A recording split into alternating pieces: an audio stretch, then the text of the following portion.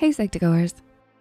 Emotions, feelings, and all that intangible inner turmoil can be tough to deal with because dealing with it can feel unpleasant.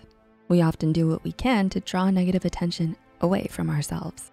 This can take the form of simply distracting from our issues to redirecting the attention or even passing the blame on to others. While children commonly resort to such methods, these behavior patterns can sometimes follow people into adulthood. As an adult, the consequences are more serious than extra chores or being sent to one's room. Not dealing with your feelings properly as an adult may manifest as fear of intimacy, unbalanced sleep cycles, or angry outbursts. While the behavior may seem erratic, it can point to an emotional struggle. As adults, you may be so used to using your chosen mechanisms that you don't recognize them. Knowledge is power, so let's look at some signs of not dealing. Number 1, repression.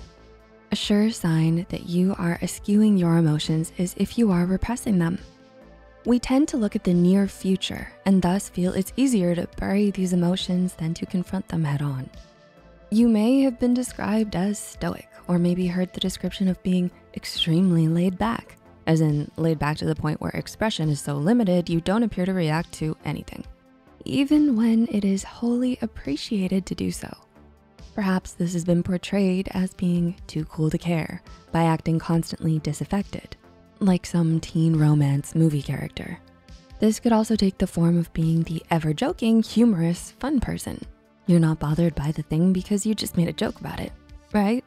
Right?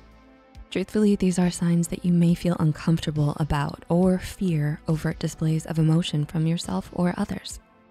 Number 2, fear of intimacy. Speaking of fear, another sign of not processing or handling emotions well is a fear of intimacy. Intimacy requires you to be vulnerable and feel all the uncomfortable feelings you do not want to feel.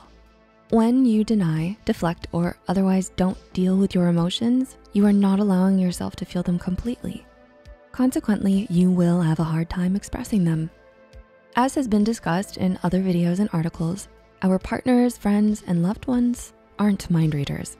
The inability to express emotions leads to vague excuses for how you feel, or maybe lies and distractions to cover up emotional discomforts. This kind of inability to express emotions and allow that kind of vulnerability severely hobbles effective communication, resulting in conflicts and the subsequent strain on the relationship. Number 3, elevated levels of stress. Being dishonest or neglectful of your feelings is a denial of self. This leads to elevated stress. Emotions usually serve as a release outlet for stress, both mental and emotional. When you plug that outlet with denial, dishonesty, and neglect, pressure increases. And you can imagine that certainly does not feel good and likely does not have a great outcome. Number 4, projection. Projection refers to the act of placing your feelings on someone else, the same way a projector projects an image onto a wall. However, projecting involves more than feelings. What happens when we have a whole bunch of unpleasant, embarrassing, and painful emotions that we don't want to consciously deal with?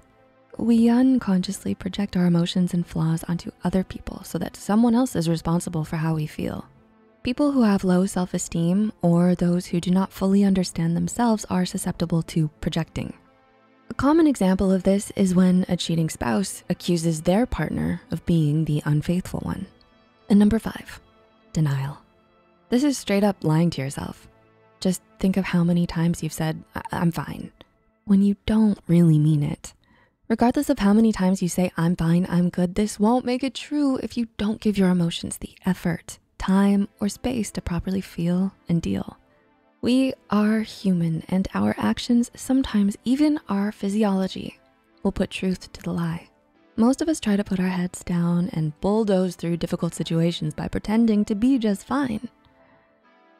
And on the surface, although it may seem helpful, the constant denial results in an erosion of self and increasing stress on mental health. We understand that we don't want to deal with unpleasant and difficult emotions. They're unpleasant and difficult. However, we are complex beings with complex brains, And we owe it to ourselves to embrace this complexity and flourish in our complicated selves to fully experience our humanity. As much as it doesn't feel good to deal with troubling emotions, understand that neglecting our emotions allows festering and long-term detrimental damage to your emotional health, and it'll feel worse later. Coping can be hard, and it can be confusing to know where to start.